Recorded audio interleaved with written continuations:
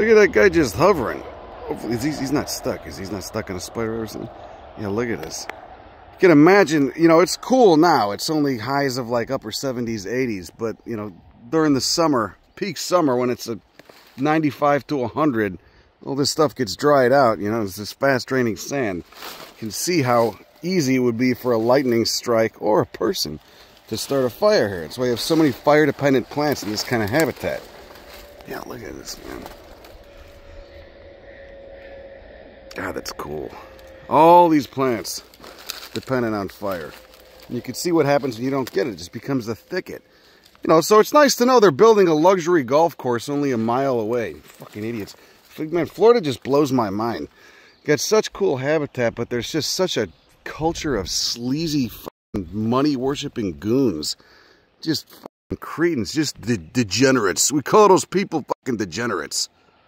We got the Pygmy Fringe tree. Chionanthus pygmaeus, which is, I believe, federally listed endangered. You can see those opposite leaves, which is a good way to figure out what the hell you're looking at. Opposite leaves, because it's in the olive family, which is in the order Lamiales, which most members have opposite leaves. You can see it's not getting very tall. There's an old growth one right there. Probably, I don't know, what is it? 12 feet? 10 feet? And here is some of the drupes.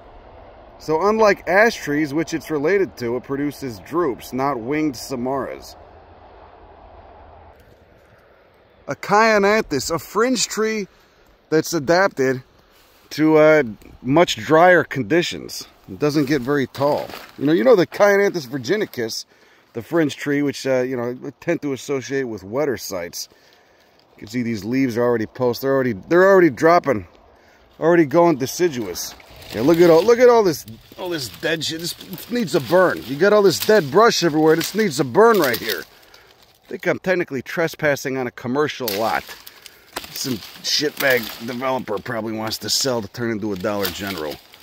Such is the case of Florida. Yeah, there's those nice leaves. This is where the drupes came off of. And they were all down there, kind of next to the Sabal-Atonia, but they look different. The Sabal-Atonia is a much different, it's more spherical, and it doesn't have that, it's got a different pulp texture to it.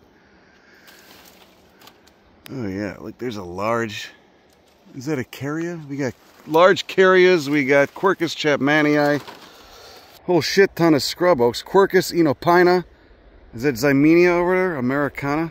The Olax family, a hemiparasite, right there.